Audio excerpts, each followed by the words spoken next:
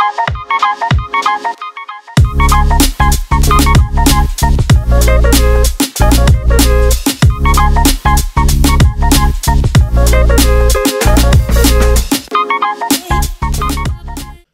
welcome back to the Chris Allen Show, everybody. I'm your host, Chris Allen. I'm going to pull the curtain back a little bit. This is my third time recording this episode. I want to say it was Friday I recorded the first time. I forgot to upload the file, so I'm like, damn, I got to come back to the studio just to get the file so I can edit this video, this episode of the podcast. So I wasn't going to be able to do that until Sunday, and it gave me all day Saturday to think about the episode. And I was like, yeah, you know what? I don't really like it. I don't think it's great. I should redo it. So Sunday, I redid it. And afterwards, I was like checking everything, and I realized my camera did not record anything at all. And I'm like, I don't want to put up the original one, and I don't want to do just sound. So here I am, Monday night, September 11th at 11:50 doing the podcast, because I told myself, if I want this to be something, I got to put in the time. I can't just post shit that I don't really like. So I'm here doing it. I'm doing it for y'all. I'm doing it for me. I'm doing it for the people who are here now. I appreciate you listening to this podcast because I'm really trying to get this everything I got. I really am. So I appreciate y'all being here. All right, so I'm going to just jump right in. It probably won't be as long as the second one because it's pretty late. I got to get up at 6 a.m. Well, first of all, I got to record this drive home, begin the whole editing process, and at least let it render and all that so I can upload it tomorrow. So it's going to be a long night and a long day tomorrow. But hey, this is the life I chose. I'm doing it with a positive attitude. So let me just jump in. For those who don't know, my wife and I, we have a 10-year-old son, soon to be 11. His birthday is actually this Friday. And I like to talk about the different things that are going on in his life. Sometimes it's big, sometimes it's small, sometimes it's nothing. And I'd like to call this section the milestone portion of the show because my son's name is Myles. So this week, he got his first middle school progress report. And I know you're thinking, damn, that's early. He just started like 3 weeks ago. Actually, it's like 2.5 weeks. Actually, yeah, 2 weeks, and he's already got a progress report. But he's doing great. Straight A's and 1 B+. And I know some people who are parents are like, did you say anything about the B+? No, I did not. I did not. That's something I made a conscious effort not to do, even though I was curious because it's in math. He loves math, and I understand he's also taking 7th grade math, which is a little bit more advanced, so he might struggle with some of the concepts. But I left it alone. I don't want my son to think that he has to be perfect all the time because he does not. I mean, it's basically straight A's. Now, if it fell to like a C- or a D, we're definitely going to talk about it. But a B+, I'm not going to address it, especially not right then and there when he presents me, hey, look at my progress report, basically all straight A's and 1 B+. I feel like that would really send the wrong message if I was like, great, but what's up with this B+? I've talked to some people, and they said they went through that as a kid, and it really just kind of killed their confidence. And it really killed their desire to want to do good, do well, because they felt like even if they gave it their best and it was a B, that wasn't enough. And I know this is anecdotal, but yeah, a friend of mine said he just became a C student. He just got sick of the nagging and everything like that. And he said, fuck it, I feel like I'm never going to please these people, so I'm just going to go in here and do the bare minimum. So, and not saying my son would do that, but I just don't want to send the wrong message like, hey, we are striving for you to be perfect. But my wife took a look at the progress report, and she was like, hey, did you talk to him about the B? I go, I didn't, but I can. And later that night, I just brought it up. I go, hey, buddy, I felt like you did a great job, but the B+. I go, I know you love math. Are you struggling with anything? A B+ is good, but I just want to know, is there anything going on? And he was just like, hey, man, this is 7th grade math. This is this is kind of hard. Sorry, man, my mouth is dry. I smoked weed at the at the mic earlier, and I've been talking to people all night, so my mouth is freaking dry. But we're very proud of him. We're taking him to this little resort across the mountain. He likes going there. And they have like an indoor water park, and the hotel has an arcade and all these different things. It's one of those like Great Wolf lodges or something like that, where yeah they just got all this stuff on the inside. Like I said, arcade, just restaurants, the indoor water park. They have an outdoor water park, so he really likes that. So we're gonna go spend the night up there Friday night, and then Saturday, I believe we have access to the water park. So. Yeah, man. Just I'm proud of him. It's his birthday. We were looking at bikes the other day. I might surprise him with a bike. He really wants a phone, but I think we're gonna wait until Christmas to get him the phone. And I believe I talked about this before, but he really wants that phone, and I know it would be the best birthday present right now. But we still got to do some research. I want my wife to be totally comfortable with it, and we've got to find the right phone and situation for him. So. And I say all that, and I know I'm just gonna end up getting him a fucking iPhone, like every other goddamn parent. So, but yeah, I think it's a kind of hard thing to accept right now that he's at a point where he needs his own phone. So yeah, that's where we are with him. That's the milestone. He's doing great. He's doing great. Basically straight A's. He's loving school. He's excited to go every day, and I don't want to kill that. I love school as a kid. He's really enjoying middle school. He loves his friends. He likes his classes, and yeah, I'm just really proud of him. And happy birthday to the boy. Daddy loves you. All right, so I got about 5 minutes to talk about this 9/11. Pretty crazy day in American history. I would say probably the most surreal moment of my life was watching that happen. I remember I had a coworker at the time. His kid saw one of the planes hit, and he was like, "Oh, Dad, that looks like a cool movie. I got to see that movie." And he had to tell his son, like, "Yo, that's not a movie, man. That's real life." And yeah, it was a strange day, a very strange day. Everybody was scared. No one knew what was going on. Were we in a war? Was it an accident? Was it done on purpose? And I think the biggest question on people's minds is this going to happen again? Just not knowing what's going to happen next.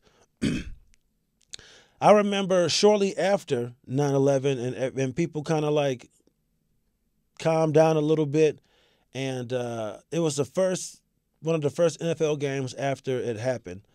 And I'm stationed in Phoenix, and I'm at a Cardinals game. This is when they were still at Sun Devil Stadium, and they're singing the national anthem, and people are just going nuts. People are just so patriotic and shit, just like loving America. And they did a flyover, and this was the craziest thing. As soon as people heard the Jets fly over, it was a collective gasp throughout the entire stadium. I can't even tell you how many people. Sun Devil Stadium capacity. I'm gonna look it up. Stadium capacity. 53,000. There were 53,599. So 53,599 people at the same time. A loud, audible gasp, and everybody looked up. And when we saw it was a fighter jet, it was just this sigh of relief. It was one of the craziest moments where everybody did it. Yeah. I mean, just for that split second, everybody was like, "Oh my God, is this about to happen again?" Very odd moment. I also remember this too. And some people will probably think I'm a troll, but people were so mad at me for this.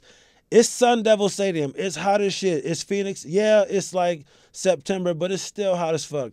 I literally had a towel on my head with a Nike headband on it, and I got the dirtiest looks from people. I remember one dude was like, "Yo, take the fucking towel off your head, man." I go, they don't really wear towels on their head, you fucking racist. But I literally got dirty looks from people for wearing a towel on my head outside in the sun during a football game. Crazy. Crazy, crazy, crazy. People yeah, offended by that. But we saw a lot of crazy shit over the next few months, man. Um, yeah, everybody remembers where they were, who they talked to. I remember sitting in a Cracker Barrel that day after we watched the news for a while. It's like me, my boy Chad, and I want to say it's my boy Joe Martin. And we were just thinking, like, are we going to war? What's going on? I can't believe this. This is scary. And I remember looking around and just looking at everybody in that restaurant. Like, no one knows, and no one in here knows what happened. Like, it had just happened. There's no TVs on. This is 2001. People had cell phones, but at the same time, it was kind of still an emergency thing, and most people, even young people, didn't like carrying around cell phones. It was still kind of a weird thing. Like, why do I want to carry a phone around? But I think 9/11 was one of those events that kind of changed people's view on having a cell phone, because you did hear the stories, and from Flight 93 and whatever, people calling back home that, I'm not coming home, I love you, tell my kids I love you, all that kind of shit. I think 9/11 was one of those moments where people realized, like, shit, maybe I do need a phone, man, because you just don't know what's going to happen. And here we are, 20 years later, to go back to my son. With all the shit going on in schools, I'm like, he should probably have a cell phone. 9/11 was just one of those moments. It just changed how we looked at certain pieces of technology. At one point it was just like, I don't carry around a phone. I don't want people to have access to me. And then it quickly became, what if I get caught up in a terrorist attack and I can't call my family for the last time? Wild, wild day. I remember my mom called me and woke me up, was like, we under attack. And I was like, what are you talking about? And I turned the news on and they were talking about it. I was like, oh yeah, it was probably an accident. And a few minutes later, boom, the other one hit. And I was like, yeah, that wasn't an accident. I go, I got to call you back. I'm getting calls from work. I'm getting calls from work. It took so long to get on base that day, a few hours. I remember there was a dude who he went to the Circle K that was right there at the corner of, I want to say Litchfield and, in Litchfield Road and 125th Avenue, something like that, in Phoenix. And I think he was just driving by, but he got caught up in all the traffic around the base.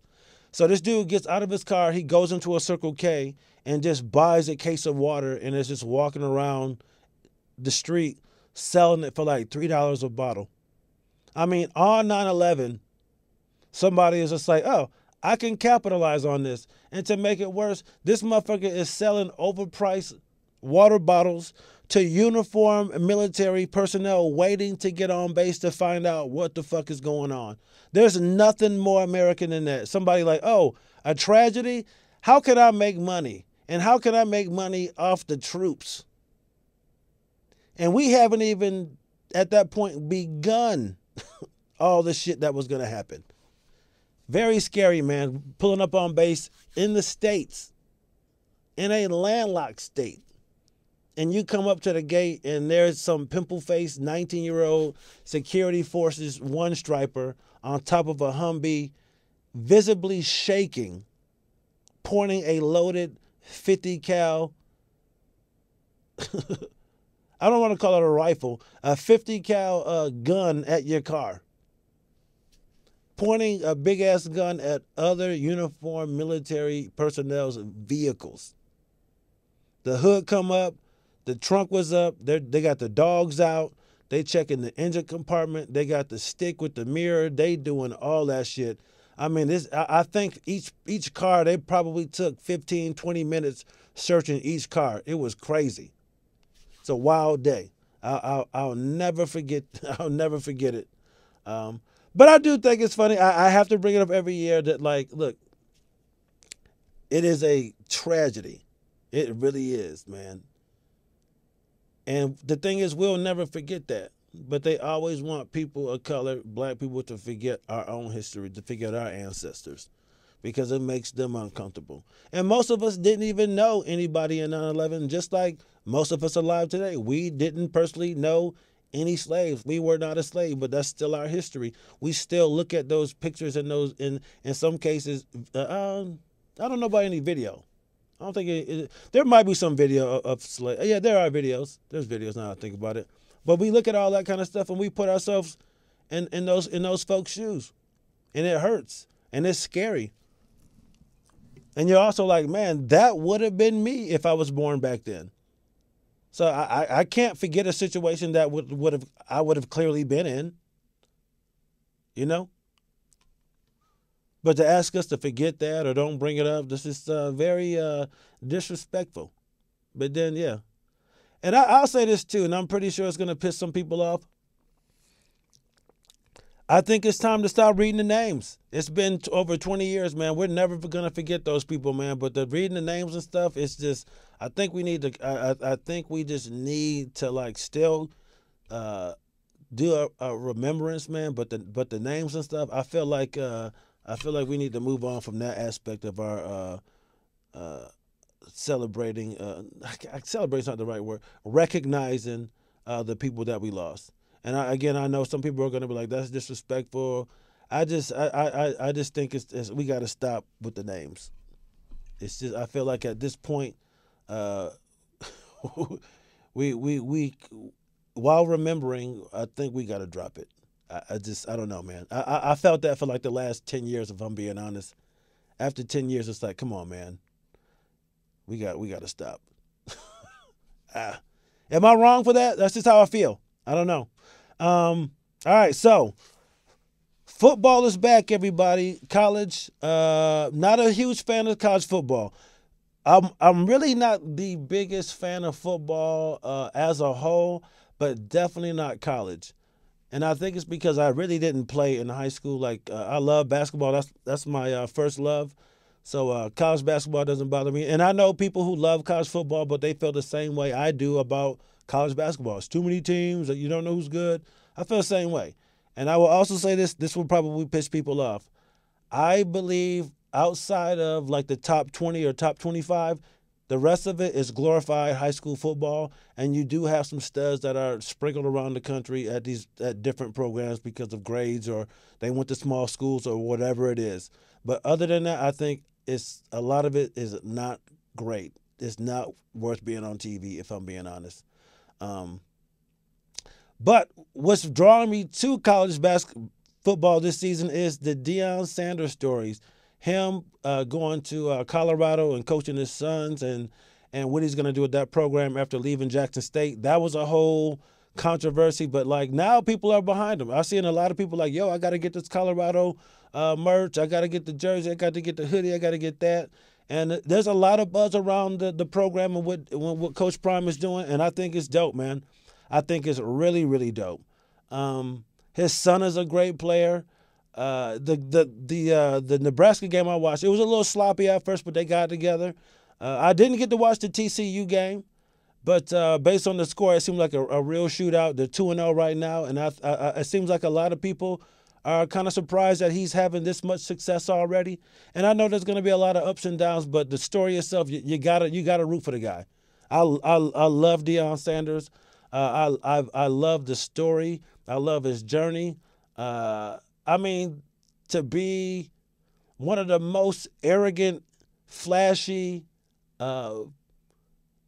self-absorbed diva athletes we've ever seen. And I'm not even saying any of that shit in a negative way, because the thing about Deion Sanders is that nigga talk shit, but he could also back it up.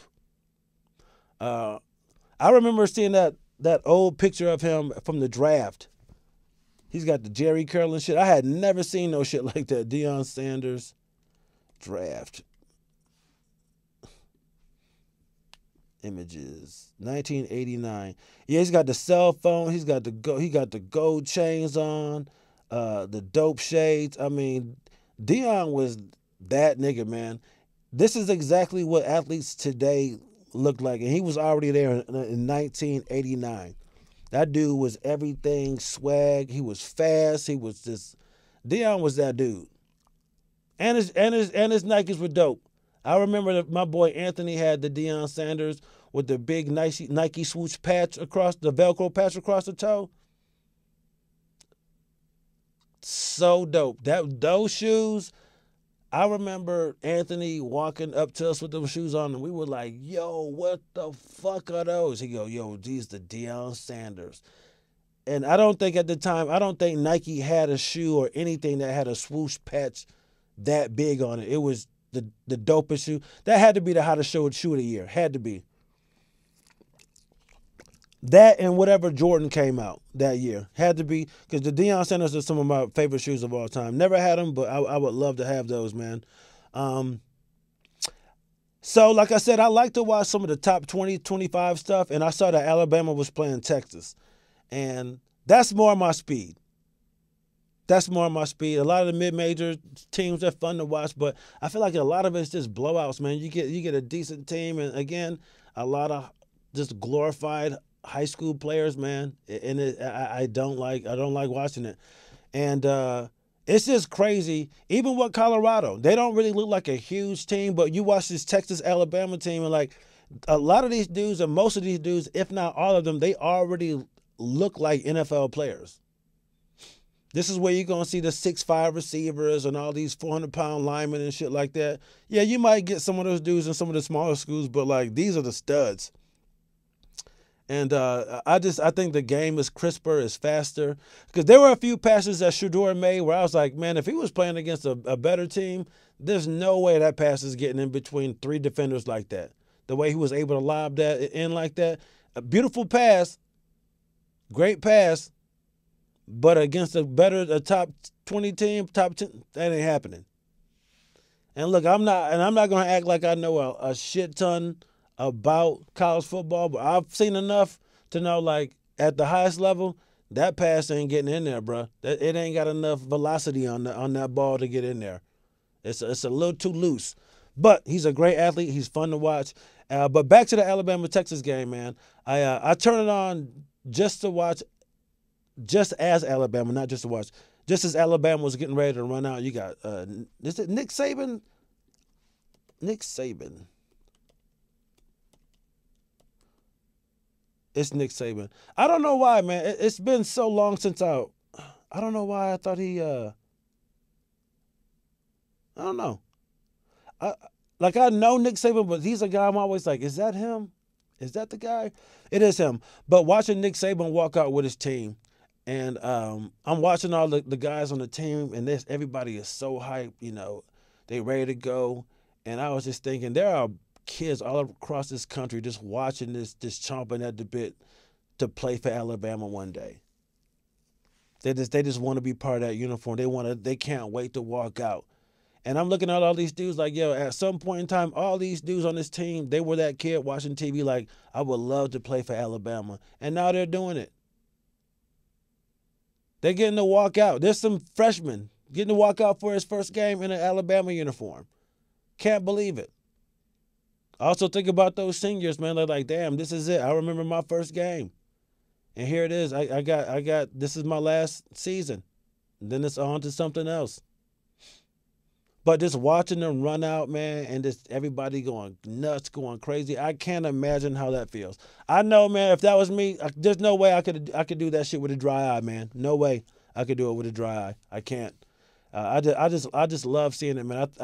I will say this about college football.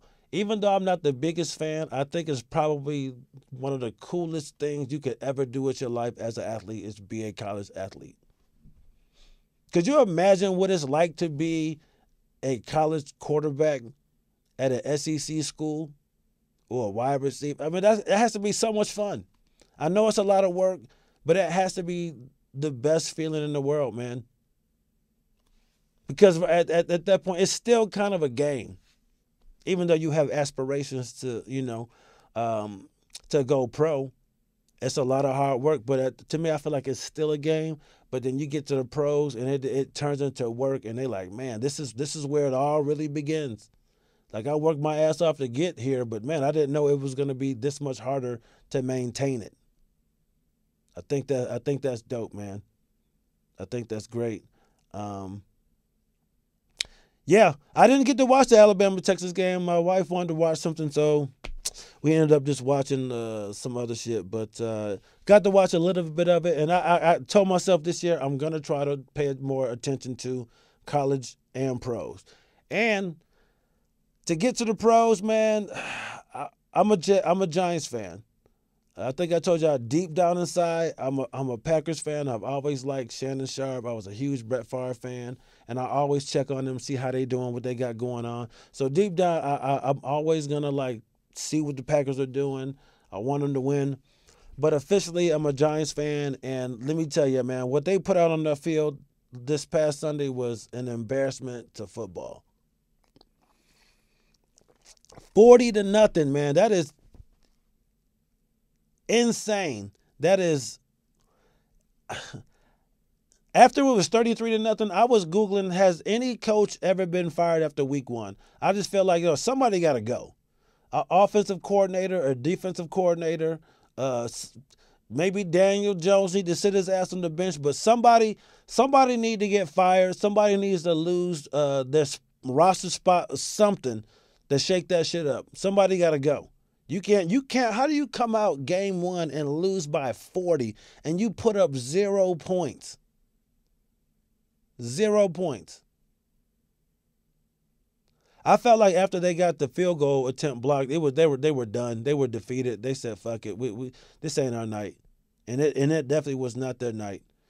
For Giants, for y'all to go down the day before 9/11, the Giants to just to collapse like that, the irony. Come on, man. Y'all couldn't put up 3 points for 9/11. Nothing. Terrible. 40-0, man. And I was excited. It's already tough. And I'm like, yeah, all right, this is the season start opening. We got and it's the fucking Cowboys. I hate the Cowboys.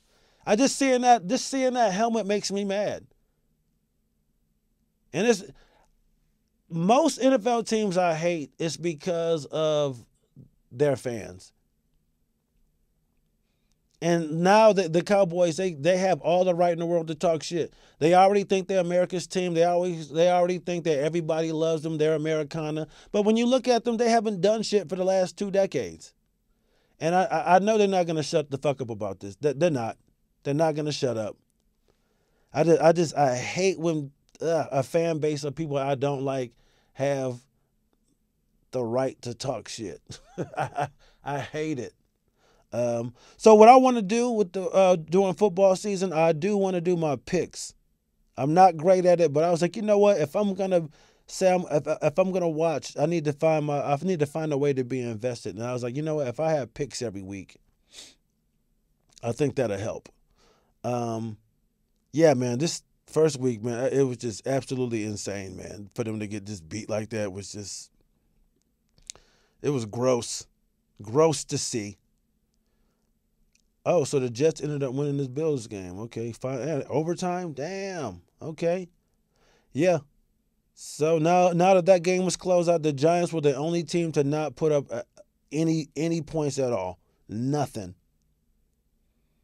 30-7, that's a blowout. 24-3, blowout. Yeah, 40-0. Jesus, man. Terrible. I don't know what they're going to do. All right, so week 2. I'm going to pick the Eagles over the Vikings. I'm going to go with Ravens over Bengals. No. Bengals. You know what? Ravens over the Bengals. Lions over the Seahawks. I'm going to go Colts over Texans. Bucks over Bears. Chiefs over Jags. Packers over Falcons. You know what? I tried with the Bills, man. I said it on the earlier versions of the pod. I think they're going to win. You know what? Fuck it. I got to ride with the Bills. I'm riding with the Bills. Bills over Raiders. Chargers over the Titans. Niners over the Rams. I'm going with the Cardinals over my Giants. Especially if I was betting. But I'm mad at them, so I can't fuck with them next week. So I'm Cardinals over the Giants. Jets over Cowboys, even though that's likely not going to happen. I just hate the Cowboys. Broncos over the Commanders. Dolphins over the Patriots. I will take the Panthers over the Saints and the Browns over the Steelers. Why? Because I do not like the Steelers fans at all. I feel like the Steelers fan base is the worst fan base in the NFL. I don't care about the Raiders, none of that shit. I hate Steelers fans. Show me a Steelers fan that makes over $30,000 a year. They're poor. They're the GPC smoking crowd of the NFL. I've never met a Steelers fan that had a nice car. All right. I've never met a Steelers fan that dressed nice. I've never met a well-spoken Steelers fan. It's just something about that fan base I just absolutely detest. I I, I don't know what it is, but they all annoy me. So there. How about that? I do like Coach Tomlin, and I like their colors. I like their emblem. I like everything about the Steelers except their fan base.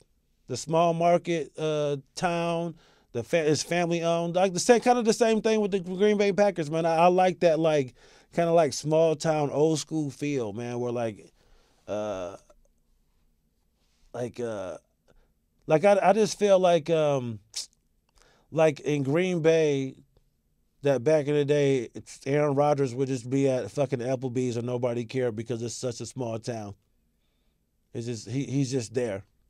Kind of like Dave Chappelle in Yellow Springs. Nobody really say shit because that's just where he live, and everybody's like, "Yeah, that's cool." I feel like Pittsburgh might kind of be like that too. Like, oh shit, they go.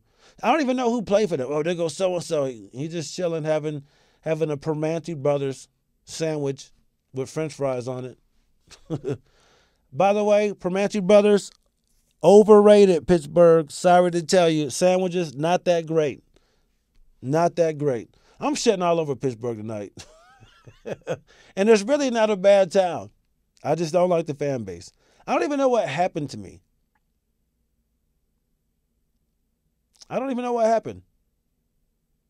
I don't know. I just don't like their fans. I just don't. Not, I hate them. And speaking of shit that I hate, a friend of mine posted this crowd work video of him talking to this couple. They were having a baby, and he tried to ask them what their baby name was, and they go, "Whoa, whoa, whoa!" I hate that shit, man. People who try to keep their baby name a secret, like to a degree, me being a parent, I get it, but at the same time, it's just like, look, man, you're not gonna say some shit that's gonna blow our minds to the point we're like, "Yo, did you hear this fucking baby name? We've heard the names before. We've heard them all, and chances are there's somebody who has already lived with your child's exact same name. So you're not surprising anybody. I've heard Ralph and Cindy and Melinda and all these other weird names that you name. We've heard it. Absidy. We've heard the shit. Okay? So stop holding on to this information. And you know what it is? Most of us in our lives, we don't have information that people are just pining to get from us. People are just begging. They're so excited. And when you're expecting, you get all that attention. You become like little celebrities in a way. And everybody's like, oh, what's the due date, boy or girl? What's going on? What's the name? Do you have this picked out? Do you know this? It's just like, it's almost like some paparazzi type shit with all the baby questions. And I think we kind of like it. And it's just like, we got this little bit of nugget of information that people want. And if we don't give it to them, they're going to keep talking to us. I think that's what a lot of that shit is. Say your goddamn baby's name. Nobody's going to be surprised. People are going to call them that every single day. When your kid is 6 years old going to school, when they say their name at roll call, everybody's not going to be like, oh my God, that's the coolest name ever. Your name was great. Can we change our name to your name? No. It's some shit we heard. It's not special. Give up the goddamn name. Or just make some shit up. We're never gonna see this kid. Just make it up. I can't stand that shit. I can't. Ugh. But part of me gets it. Just say, hey, we're waiting until the baby is born. But we can't divulge and no. Just say no. If I don't really know you, it's personal. Okay. But this whole thing of like, oh no, well, it's just shut the fuck up. Nah, I'm good. I don't really know you. I'll take that. All right. Just like the people who didn't want to take the vaccine, I don't want to hear your reasoning why, unless it's for some legit medical reason. I don't want to hear you don't know what's in it and this. I don't. Come on, man. The shit we put in our bodies every single day. Now you worried about the vaccine and you chain smoke, you drink alcohol, and you worried about this fucking shot. Stop it. In other news, I meant to bring this up earlier. I don't know what's character's name because I did not watch the show. But Danny Masterson from that '70s show got 30 years for sexually assaulting 2 women. Crazy. 30 years. That just shows you, man, you never fucking know where your life is going to go. That guy was on a hit TV show for what? Almost a decade? At one point, probably one of the hottest shows on TV. And now this dude's going to spend the back half of his life in prison. In prison. That's crazy. Danny Masterson. Let's see, what's the internet say his net worth is? It's zero at this moment. This guy, okay, they say he's worth about $8 to $10 million. That's a lot to give up, man. That's a lot to give up That's a lot to give up in the back half of your life, man, to make choices like that. That's absolutely insane, man. That's crazy. He's got a wife and a kid. That's man, some bad choices, my man. And then Ashton Kutcher and Mila Kunis is now on this like internet apology tour because they wrote character letters for him and it got out. So they want to clean it up. My thing is, if you knew this dude was going to trial for some shit like this, why would you even write a character letter? It's like, I get y'all spend a lot of time together, probably award shows on sets, and you didn't know that side of him. It's a pretty heinous crime. And how would you feel if the judge was a fan of both of y'all, and he was like, you know what? Instead of me giving him the max, maybe I'll give him the minimum. He can do 10 years for 2 assaults. You think you would feel good? You think Ashton Kutcher and Mila Kunis, you think y'all would feel good if he got a lighter sentence because you wrote a letter? Stay out of that shit. Them motherfuckers like terrified. I just sometimes you just got to tell people no. But I get it. I get it. They're Hollywood people, and they figure, you know what? Nobody's gonna know this shit. That way, he can't say anything bad about us, and it's the least we could do. But yeah, they use those letters against the victims. You don't know what the fuck they're gonna do with that shit. I mean, if that dude is facing 30 years or life in prison, they're gonna do anything to defend him. Anything. Yeah, we got to make better choices than that. That's crazy. And all right, so I gotta get out of here, man. It's fucking late. I got shit to do. All right, so I watched this crazy documentary a couple days ago. It's called Scout's Honor. It's about all of the sexual assault cases and weird shit that has gone on with the Boy Scouts. I didn't know this. Did y'all know this? There are like 82,000 cases against the Boy Scouts. 82,000. I looked this up because I was like, why does the 80s, that sounds kind of familiar in sports. And what it is this is not a great comparison, but I'm doing it. NFL passing leader. NFL passing leaders. NFL passing leader. All time. There you go. Tom Brady is number 1 with 89,214 yards. Drew Brees is number 2 at 80,358. They're at 82,000 accusations or cases. So if the Boy Scouts was a football player, they would be the number 2 all-time passing leader. That's how many little boys these motherfuckers touched. 82,000 cases. Let that shit sink in. That's a lot of kids. How is this thing even still allowed to exist? The Boy Scouts is still around. And in the documentary, they said since day one, literally day one, the first camp that they had, there was a guy there touching kids in 1908. So for over 100 years, they knew this was a problem. Early on, I want to say, if I remember correctly, it was like the 19 teens or the 20s, they admitted like, yo, this organization kind of like attracts men that likes boys.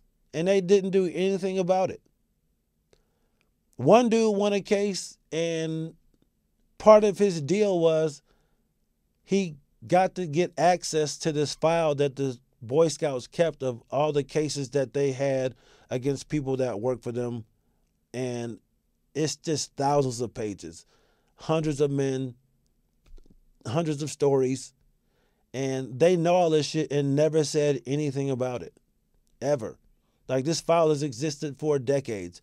They knew about all this stuff. I was just shocked to hear this stuff about the Boy Scouts. Be honest, when you hear Boy Scouts, yes, we all think, oh, the camp counselors are weird, they'll touch you.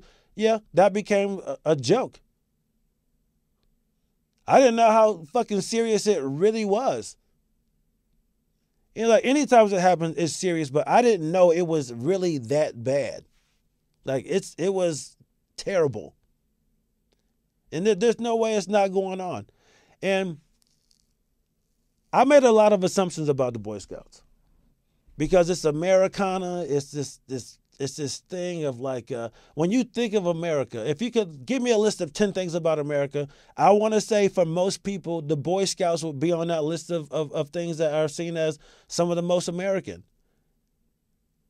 And I assume that, oh, this is Boy Scouts of America. This is like one of the longest running organizations that teaches young kids how to, tie knots and be leaders and confidence, and you're just learning all these survival skills and building the fire. Just all this stuff that I think it's like, okay, yeah, this is cool that, boys are learning this stuff. I think this is good. And I'm thinking like this whole program is on the up and up. Only the best of the best. This is the Boy Scouts. I feel like it's been around as long as some of our military services. It's got to be some good people.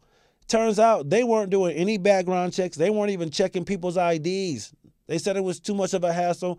It would deter volunteers. And it's just like, yo, you should be deterring volunteers. If someone doesn't want to volunteer anymore after you say, yeah, we have to have a background check if you're going to be around kids overnight in the woods, and they're like, nah, I'm good. Is that a guy that you want around kids? Or are you like, thank God we got these safeguards in place? And shout out to this dude. His name is Michael Johnson. He's an ex-cop, and he got hired on with the Boy Scouts, I'm going to say the early 2010s. He was supposed to be like the head of their child protective program and all that kind of stuff, making sure they have all the safeguards in place. He's doing his job, doing his research, and realizing like, yo, there's none of this shit. He gets access to this file, and he starts talking to this guy named Stephen McCowan, the general counsel, like, yo, have you not seen all this shit? And the guy tells him no. And he goes, well, your signature is on all this stuff. And he goes, well, I've seen it, but I didn't read it. I just signed it, but I've never read it. And he was like, you didn't think to read these reports about people banging and molesting and touching and harassing kids? He goes, nah, man, I didn't. And this guy is probably one of the grossest people I've seen in any documentary. I mean, he was their general counsel, and to listen to this guy just make excuses and what about all this stuff. The guy Michael Johnson brought it up. He goes, well, this happens everywhere. It happens in schools. It happens in offices. It happens here. It happens at football camp and soccer camp. Why are y'all picking on us? It's just like, what do you mean it's just because it's happening everywhere else? You shouldn't care? You don't think this is a problem? And he really didn't think. He was like, oh, it's just it's a societal issue. It's going to be around. There's nothing we can do. Are you kidding me, man? And the stories from the 70s were crazy. I mean, there was a time where it was so popular, the Boy Scouts, that there were groups of grown men who were pedophiles that would just go around neighborhoods, pick out kids of single mothers, and go, "Hey, we want to start a Boy Scout troop. We know you're a single mom. You need a break. You don't have to pay anything." So like these women need a break. They think that they're sending their sons off to do something fun and safe, and they're gonna learn skills, and they're gonna be around a father figure. And these dudes are just doing the most heinous shit to these kids. This one dude said that like they were flying in guys from Western Europe to sleep with these kids. They were being bought, sold, traded, videotaped. This mom even would drop her son off at the hotel, thinking that he was going to see a scoutmaster that was from out of town. The 70s were crazy, man. Like people just let shit happen. I just don't I can't understand as a parent, like how could you just do that? And I understand it was a different time. People were a little bit more trusting, but you would think like dropping your kid off at a hotel, you would want to see what was going on and who they were with. I mean, just crazy. I had no idea it was really that big of an issue. Again, we joked about it. Oh, you know, pedophile. We used to, it became a punchline. But we didn't know how serious it really was. And again, one case is very serious. Not making light of it. But I had no idea. It almost seems like, what else is this thing for? It's just like, yeah, you might learn how to tie knots and swim and make a fire, but it seems like this organization was really set up for people who were attracted to kids to have access to kids. In some of these cases, these guys said they didn't even do any badge work. There were no uniforms, nothing. It was just that. Crazy. And again, how the fuck does an organization with this many cases, accusations against them, how do they still exist?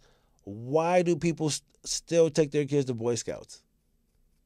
I still don't even think there's anything in place for background checks for certain positions. And also, no pun intended there. But yeah, so I'll be on the road here. I know that's a rough stop. That's a hard turn, but that's all I got this week. But I'll be on the road. I'll be in. Let me pull up my calendar. I already had it. Bam. So September 26th to the 30th, I'll be in Austin, Texas. On the 26th, that Tuesday, I'll be at Comedy Mothership doing Brian Simpson's show, Bottom of the Barrel. And then I'm going to find some other stuff to do that Wednesday and Thursday. But the reason why I am there is September 29th and 30th, I'm at Cap City in the Red Room. So if you happen to live in Austin or in the area, please come check me out. I only need to sell 50 tickets to sell out. That's it. 50 tickets each show. I only need to sell 100 tickets at Cap City to sell out both shows. So if you're in the area, come see me September 29th and 30th. All I need to sell is 100 tickets for 2 shows. Come check me out September 29th and 30th at Cap City. All right, then moving on to October, I have a nice little run, October 20th through the 22nd. A lot of different venues. Friday the 20th, I will be at the Attic Comedy Club. Tickets are on sale right now. Go check the website. That's the Attic Comedy Club in Columbus, Ohio. And then October 21st, I have 2 shows. I don't know where the location is, but the first show I will be doing a Don't Tell show. I want to say 7:30, 8 o'clock. And then later that night, I'm doing yet another Secret Society show. I can't remember the name of the bar, but I absolutely love this venue. It's at this cool, kind of like hipstery music venue, but the show is downstairs. The ceilings are low. It really reminds me of Big Hunt that we used to do in D.C. It's a packed room. The audience is right up on you. It's so much fun. I had the best time last time I was there, and I can't wait to do that again. So that's on the 21st. And then I'm closing it out at Hilarities. October 22nd, I'm going to be in the Caberet room. I believe that's around 60 or 70 tickets. Those tickets are also on sale. So please come see me either at the Comedy Addict in Columbus, the Don't Tell, and the other Secret Society show. And if you're in Cleveland, Hilarities, Sunday night, October 22nd, one show, OTOTO. So I'm really excited about that. And then in November, I'll be at Indy Helium November 17th and 18th. I believe that's also two shows. And I believe that is a 75-seater. So I think I only need to sell 150 tickets for those. Tickets are also on sale. And I'll close out the year at Good Nights in Raleigh. Yeah, I'm excited. I've never done a weekend for New Year's. This is my first time, and likely the last time. I like hanging out with the family on New Year's. All right, and now lastly, for a local show, if you live here in the Charlottesville area, I have a new space. I'm really excited. I've been doing my podcast here at WTJU for the last couple of months. They've been very nice to me, very gracious. They also have a performance space downstairs here. It's a nice space. It seats about 30 people. Top of the line sound. There's cameras down there. They have a great lighting system down there, so I'm really excited. The plan right now is to do once a month. I'm going to be running my hour. I'm going to have a couple people open for me. I plan on trying to do other shows there as well. But right now, it's going to be a once-a-month show. I would love to do it weekly. We'll see how it goes. But as of right now, the first show is November 4th here at the WTJU station on Ivy Road. I'm super excited. Again, November 4th. Tickets will go on sale for that soon. Again, only 30 tickets. That will sell out pretty quickly. So once you see that link, please get tickets. I'm really looking forward to this. I've been wanting a space to really work out and do my most vulnerable material. And I feel like having a space of my own is really going to help me get there. I don't have to worry about pissing off a headliner, saying the wrong thing, running the light, doing all this stuff. I have a space to work on my art the way that I want to, and I'm super excited to bring that to y'all. So again, November 4th, be on the lookout for tickets. And with that being said, everybody, there's a show. That's a show. Do not forget to like and subscribe. One last thing. The podcast is finally up on iTunes. I was having some issues with the thumbnail, and I just couldn't get it to clear. But I have been doing so much with these podcasts in the last couple of weeks that I got a little frustrated, and I was making some silly mistakes. And I had to give it a week or two to breathe. I came back to it, and I go, oh, shit, this is all I needed to do? I got the thumbnail uploaded, and now it's on iTunes. It was something that was bothering me for a while, but I knew I had to step away from it because it was just so frustrating. I was getting so mad.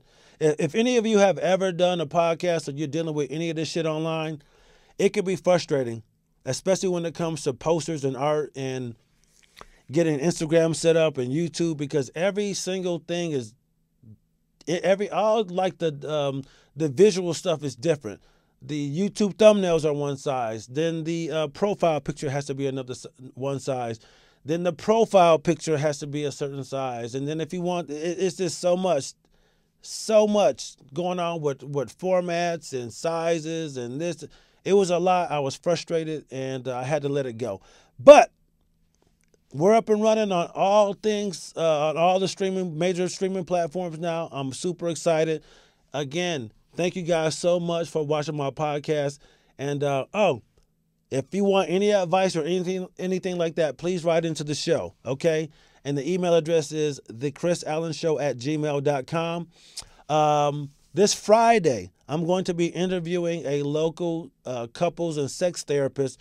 Her name is Shay Graham. She's great. I did a panel with her a few months back at the Black Love soiree we did here in Charlottesville. So if you have any questions for a couples therapist, sex therapist, please email the show. Again, that email is thechrisallenshow@gmail.com. So if you have a question for Shay, get it to me by Friday. I'll curate a nice list of questions to ask her. I'm really looking forward to having her in the studio. You guys have a great week. I hope you enjoyed the podcast. Don't forget to share it. Help blow it up. I love doing this. That's why I'm here at almost 1 o'clock in the morning on a Monday. God damn it. I don't think I did my Wordle for today. I've been trying to do Wordle, and I think I missed out on it. All right. I got to get out of here. Thanks, everybody. I appreciate it. Don't forget to share the podcast. Leave a review. Like it, share it, star it, whatever the fuck it is. Just do it, share it, propagate it, get it out there. All right, everybody, I'm out. Peace.